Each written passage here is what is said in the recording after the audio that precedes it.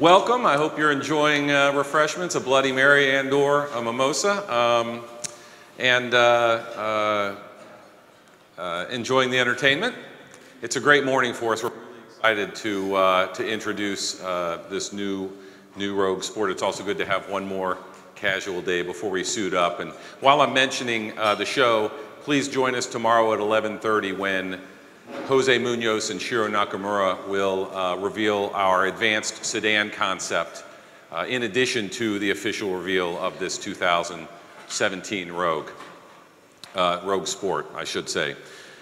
You may have heard us talk about it at previous events, the Year of the Truck. This really has been Nissan's Year of the Truck. Early last year, we introduced an all-new Titan, an all-new Titan XD, an all-new Armada, a new Pathfinder, and these have given us among the freshest truck lineups in the entire industry. But a star of our lineup really has been Rogue. We introduced this second-generation Rogue, and sales have skyrocketed. In fact, in 2015, the Nissan Rogue was the fastest growing nameplate in the entire industry. Now, that may be partially due to the fact that small crossovers have exploded in popularity. But think about this. In 2016, the Nissan Rogue was again the fastest growing nameplate in the entire industry. I'm not sure that that's ever been accomplished before. And we capped it off in December when we sold 40,477 Rogues, just last month. The Nissan Rogue was the best-selling nameplate in the entire industry, setting full-size pickups aside. So let me reiterate. The fastest growing nameplate in the entire industry in 2015, the fastest growing nameplate again in 2016, and in December, the best-selling nameplate in the entire industry, not counting full-size pickups. So we're really excited about the role that we are on, and it's won a number of awards along the way. We thank you for that. But you know, Rogue has also been great for the Nissan brand in addition to just selling the nameplate. Over 50% of customers that buy a Nissan Rogue have never owned a Nissan before, so it's really allowing us to extend our brand beyond our current owner base. It's also helping us to drive truck, sedan, and other crossover sales to the point where the Nissan Group in 2016 sold 1.56 million units. It was the best year in the history of our brand. And we in marketing are having some fun too. You may have seen our collaboration with Rogue One, a Star Wars story. It's been a great promotion. Rogue was on the red carpet. It's been a great promotion for us nationally, all the way down to dealer integration, which was really impressive. To the point where, while we can't take all the credit for Rogue's success, we certainly are hoping that the new Star Wars sequel later this year is called Armada 1. Fingers crossed. But Rogue's success really is due to the fact that it's so good at so many things. It's a great value, it's got all-wheel drive, it's got a suite of safety features, including forward emergency braking with pedestrian detection. This new 2017 has all new styling inside and out. So we think that this momentum is just going to continue, and the small crossover popularity is only going to grow, which is why this new 2017 Rogue Sport is such a natural extension of our SUV lineup. So to tell you more about this product specifically, let me introduce Nissan North America's Vice President of Product Planning, Mike Bunce. Mike, let's show him the new Rogue Sport. Let's pull the drapes. Thank you. Thank you very much, Phil. What do you guys think? Great looking vehicle. I think you'll notice right away when you look at the Rogue Sport here on my right and left, the family lineage and the similarities with the Nissan Rogue on our far right, as Phil just talked about, have been a tremendous success for us. But also, I'll talk about, more importantly, some of the key differences and give you a little bit of background about why we're bringing Rogue Sport to this market. This is really an extension of the Rogue lineup as a different vehicle. We have many buyers that come to our showrooms. Quite honestly, they look at Rogue, 333,000 purchasers last year, the calendar year. They look at Rogue and some of them want something a little bit more. They want a little bit more vehicle. They want more performance. maybe more room, and they move up to an Armada, they move up to a Pathfinder. However, when they come to our showrooms and they see Rogue and they want something maybe a little sportier, or they don't necessarily need all that cargo room, or unfortunately today, they go elsewhere. And that elsewhere is other brands, and believe me, that drives me crazy. It drives my boss at Nashville all the more crazy. So we look very carefully at our global portfolio, and we found here with the Rogue Sport the perfect vehicle that fits our needs for a smaller, sportier, more agile Rogue. The vehicle will start arriving in dealer showrooms this spring. When we showed our dealers a few months ago, believe me, they can't wait to get their hands on it. Now, for many of you, you probably know, and I talked to some of the journalists from Japan this morning, many of you know this car is called the Nissan Qashqai. It's no secret overseas. And actually, that includes our neighbors to the north in Canada. They're going to use the Nissan Qashqai name. But here in the US, we believe Rogue Sport makes perfect sense.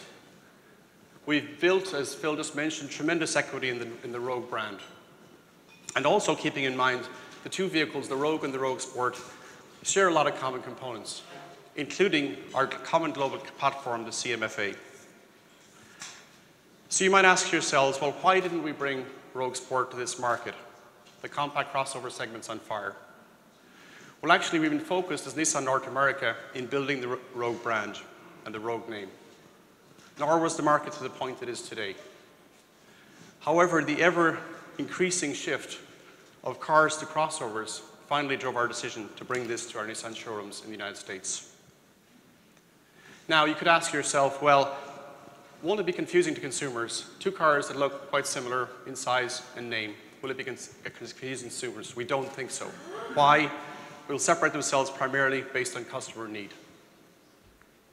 Rogue Sport will be ideal for singles, for couples without kids, and empty nesters who want a smaller vehicle and can live with a little bit of less cargo space. So in reality, beginning in spring, it will not just be about finding a Nissan Rogue, but it will be about finding the right Nissan Rogue to meet your needs. So now I'll cast your attention to two vehicles on the right, the blue, the Nissan Rogue, and the silver, the Nissan Rogue Sport. We'll talk about some of the key differences between the vehicles. First off, the wheelbase. The Nissan Rogue is 2 inches shorter in wheelbase. Total length, a foot, 12 inches shorter. And what that does is it reduces some of the rear cargo space. In the rear of the Rogue Sport, we have 23 cubic square feet of cargo. In Rogue, 32, so about 9 different. However, when you fold that second row seat down the Rogue Sport, the cargo space comes up to a very respectable 61 cubic feet. So we think each vehicle will uniquely meet the needs of each customer.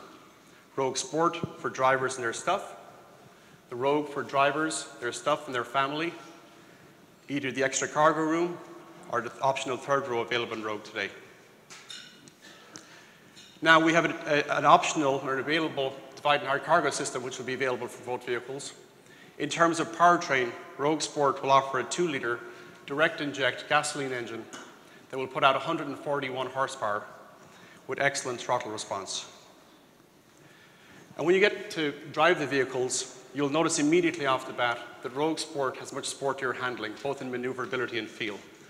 And this is thanks to a number of things. One, the smaller dimensions, but also, of course, mass. The car is about 300 pounds lighter. And then lastly, unlike many of the competitors in the subcompact segment who offer a beam axle, Rogue Sport will come standard in the US with rear multi-link suspension.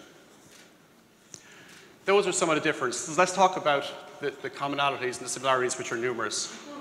First off, Nissan Intelligent Safety Shield technologies are common between the two vehicles. Rogue Sport will be offered with intelligent cruise control, forward emergency braking, and pedestrian protection.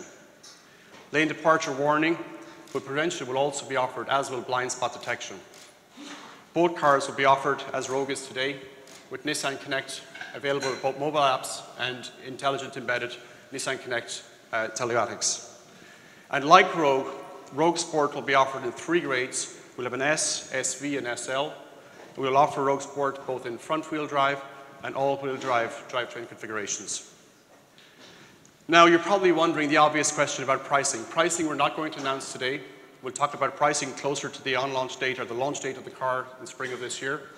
But I will tell you, we've looked at the numbers, Rogue Sport will be extremely affordable in the United States market and extremely competitive with what's out there today. Now, I'd like to thank you for taking time to join us this morning. I would ask and remind you again to please respect the embargo timing.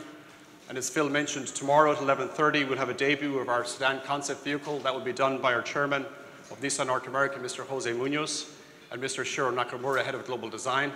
And then later in the day at 3 p.m., I think it is, we'll have the AutoMobility keynote address will be given by Mr. Carlos Ghosn, and he will talk about autonomous, connected electric vehicles, current and future mobility.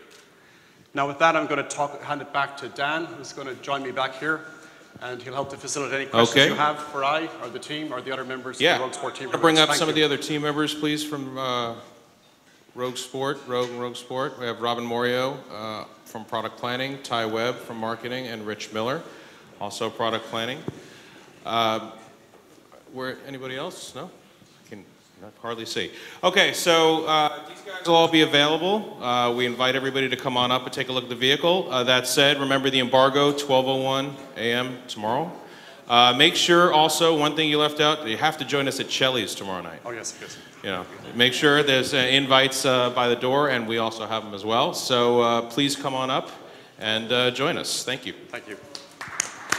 Thank you.